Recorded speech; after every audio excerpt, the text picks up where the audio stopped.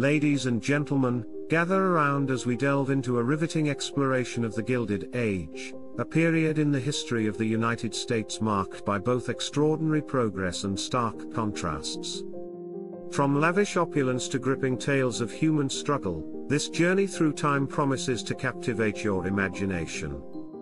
Number 1, the Gilded Age, spanning roughly from 1877 to 1896, earned its name from the rapid economic growth that contrasted with underlying inequalities. This era saw the United States experience unprecedented economic expansion, surging consumption, and significant increases in real wages. However, beneath this prosperity lay vast economic disparities, with the wealthy elite showcasing their opulence through extravagant clothing, elaborate jewelry, and sumptuous feasts. Number 2, let us begin by understanding the essence of the Gilded Age. This era, often referred to as the Gilded Age or the Second Industrial Revolution, unfolded over approximately 2 decades from 1877 to 1896.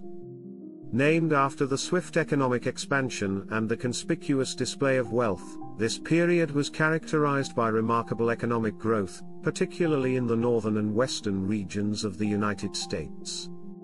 The rise of industrialization created a demand for both skilled and unskilled labor, leading to a substantial influx of European immigrants between 1860 and 1890. Wages soared, and the railroad and mining industries, along with manufacturing and finance, fueled the economic boom. The West experienced rapid growth, with mining, agriculture, and livestock becoming pivotal, while the South struggled to recover from the economic aftermath of the Civil War due to the depreciation of cotton and tobacco prices. Number 3, the Gilded Age, while exuding an air of prosperity, also harbored a darker side of economic inequality and extreme poverty. The arrival of millions of low-skilled European immigrants, mostly from impoverished regions, saw the top 10% of the population owning 3/4 of the national wealth. In stark contrast, the bottom 40% possessed a mere 1.1% of the wealth. This stark division worried economists of the time, fearing that such inequality might steer the American economy away from its pioneering ideals. In this era, human cost was significant, particularly concerning workplace safety and labor rights. Industrial accidents were commonplace due to the absence of safety regulations and labor laws. Shockingly, in 1889, 1,972 railroad workers lost their lives to workplace accidents, while another 20,000 were injured. Unlike other industrialized nations, the United States lacked a worker compensation program, leaving injured workers with no support. Labor unions began to emerge, advocating for improved working conditions through strikes. However, these early labor movements were exclusive, discriminating against African Americans, Chinese immigrants, and women. Thus, the benefits mostly reached white American and European workers. Number 4, the Vanderbilt Mansion, a home to rival 120 apartments. The Vanderbilts, once amongst the wealthiest families in the United States during the Gilded Age, owe their prominence to Cornelius Vanderbilt, a shipping and railroad magnate. The legacy continued with George Washington Vanderbilt II, the Commodore's grandson, who erected a grand residence in Asheville, North Carolina, aptly named the Biltmore Estate. Spanning over 12,500 square meters, it remains the largest privately owned home in the United States. This opulent mansion offered not a moment of tedium, boasting a library with 10,000 books, a heated pool, a bowling alley, and a billiards room, among other luxuries. Number 5, the lavish swan dinner of Ward McAllister. Ward McAllister, a prominent member of New York's high society during the Gilded Age, held the reins on social preferences and determined who could join the 400 list, a coveted roster of elite families. One fabled scene at New York's luxurious Delmonico's restaurant surpassed all bounds of extravagance. Guests gathered around an artificial lake, adorned with floating swans and an array of flowers. The swans, enclosed in golden wire cages to prevent any disruption, floated serenely. McAllister's influence was unchallenged, and his soirees were veritable spectacles. Number 6, Marion Grace's Monkey in a Tuxedo Dinner. Marion Grace Phantom Fish Anthony, known as Mamie, was a New York high society figure notorious for her imaginative parties during the Gilded Age.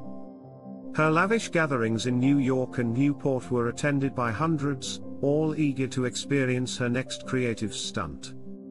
On one occasion, an incognito prince presented a monkey dressed in a tuxedo. On another, she dressed a friend as the Russian Tsar, complete with identical regal attire and jewels. Such antics kept guests intrigued and amused. Number 7, the twice daily sheet changes. Amid the Gilded Age's extravagances, the wealthy pursued ostentation for its own sake, regardless of practicality. Servants were to be invisible, using concealed entrances and secret passages to avoid being seen by guests in the main rooms. Sheets were changed at least twice a day, irrespective of whether the bed had been used. Similarly, towels were replaced after each use. The servants would boast of their numerous daily changes, elevating the family's prestige. Number 8, the era of private train cars. Before the advent of modern private jets, the pinnacle of luxury was the private train car. This concept was first introduced by the owner of a traveling circus during the Gilded Age, quickly adopted by the era's millionaires. These private rail cars, complete with luxurious sleeping quarters, offices, kitchens, and observation platforms, allowed the most influential Americans to travel in unparalleled comfort. Before the Air Force One, the most important Americans traveled in private rail cars, a significant upgrade from horse-drawn carriages. Number 9, Mummy Unwrapping Parties. In the race to outdo each other with the novelty of their parties, the Gilded Age elite sought to create unforgettable events. One such extraordinary spectacle involved unwrapping a mummy. With the growing fascination for ancient Egypt, this eccentricity began in England during the late 19th century before making its way to the United States. Affordable mummies were readily available for purchase, allowing the rich to stage dramatic unwrappings at their parties. Number 10, competitive eating contests. Competitions to test who could consume the most food gained popularity during the Gilded Age.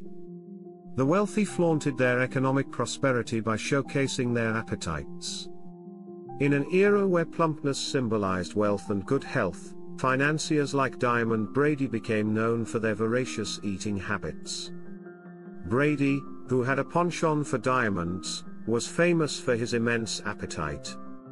His substantial breakfasts and snacks were mere warm-ups for his grand meal of the day, which featured an extravagant feast of oysters, crabs, soups, lobsters, ducks, and more. Number 11, the near extinction of the snowy egret.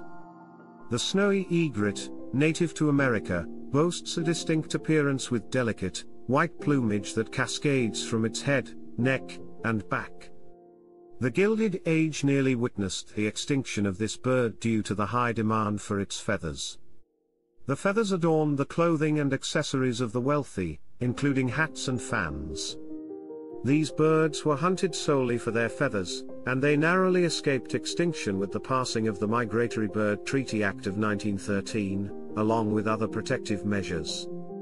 Number 12, the 14,000 cubic meter marble cottage. While much of the American population struggled to make ends meet during the Gilded Age, the economic elite competed fervently in all domains for the best and biggest. A case in point is Marble House, a Newport mansion constructed on Bellevue Avenue by William K. Vanderbilt and his wife, Alva, between 1888 and 1892.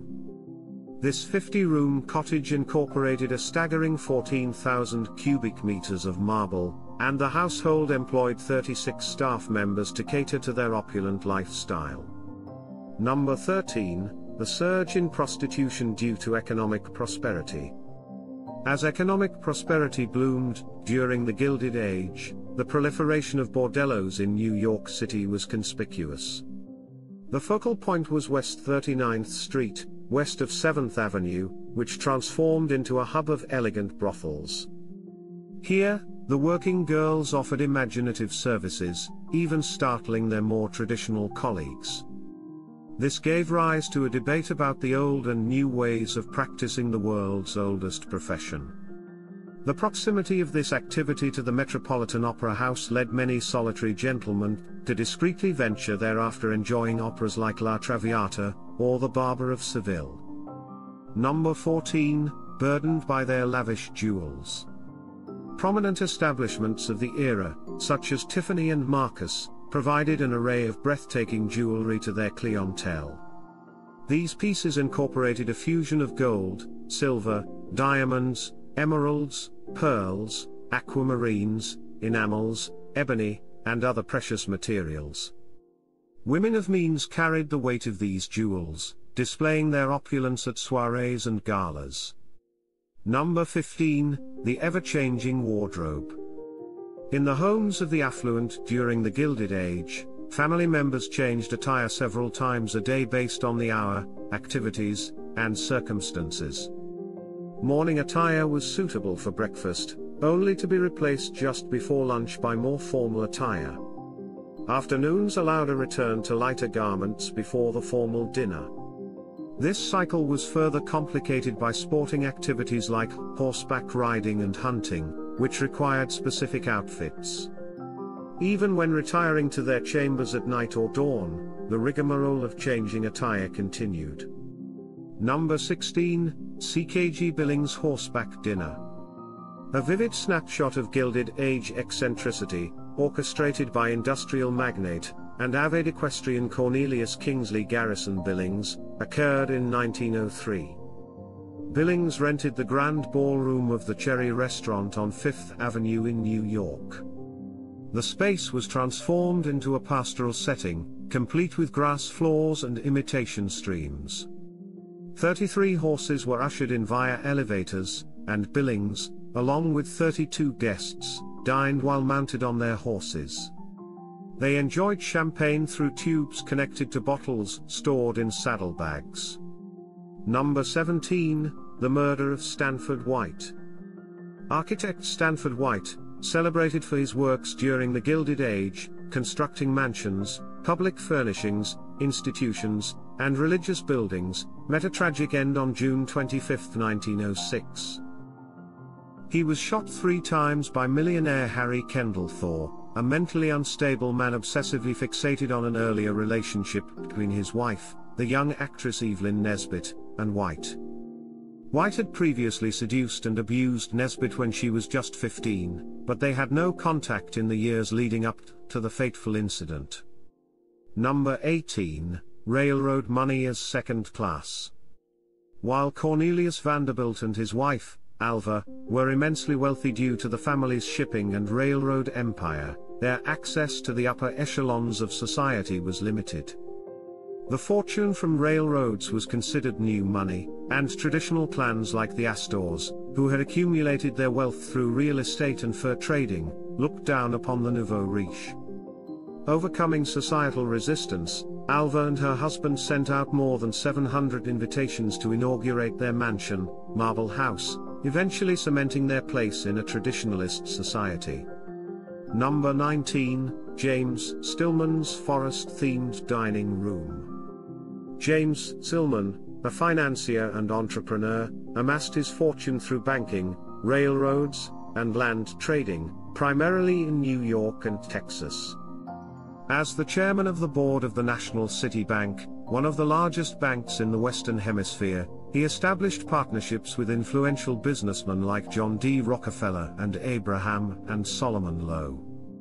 In the early 20th century, Stillman transformed his dining room into a rustic forest, complete with an artificial waterfall.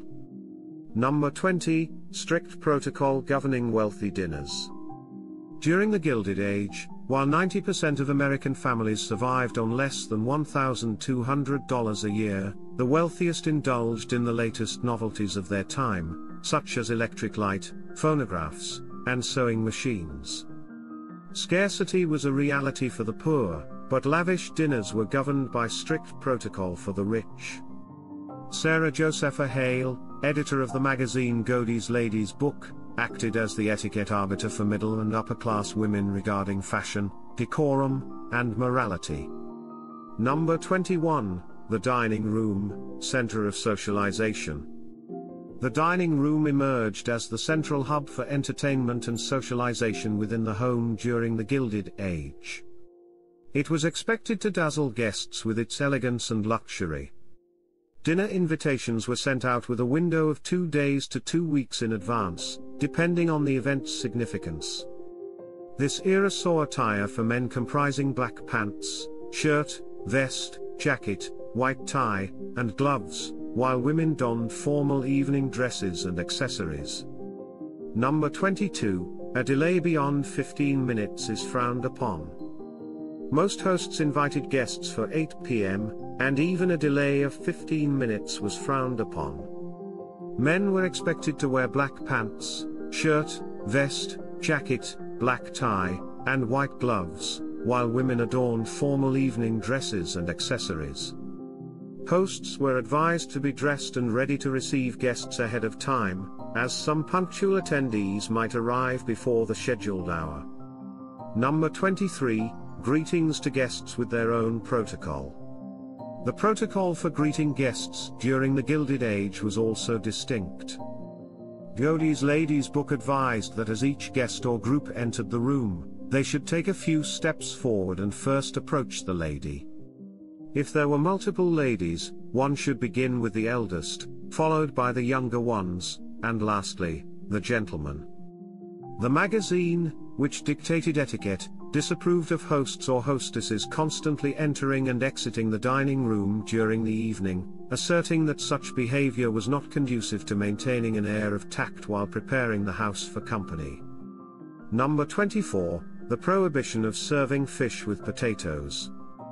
Fortuitously, the popular British dish fish and chips, served in newspaper cones, disregarded the norms and etiquettes of the Gilded Age. During this era, serving fish with potatoes was frowned upon. GILDED Ladies' Book provided precise instructions for dinner courses: begin with raw oysters, followed by 1 or 2 soups. Proceed with fish, followed by meat as the main course, followed by salad. Dessert, fruits, and confections concluded the meal. Offering potatoes with fish was strictly avoided. Number 25, displaying wealth among the gilded elite. In 1897, the wealthiest 4,000 families in the United States possessed as much wealth as the combined total of another 11.6 million family groups. Paradoxically, this economic inequality did not prompt the elite to be discreet in displaying their wealth. On the contrary, Gilded Age elites relished flaunting their riches. Experts suggest that only after the Great Depression did Americans begin to be more reserved about their fortunes.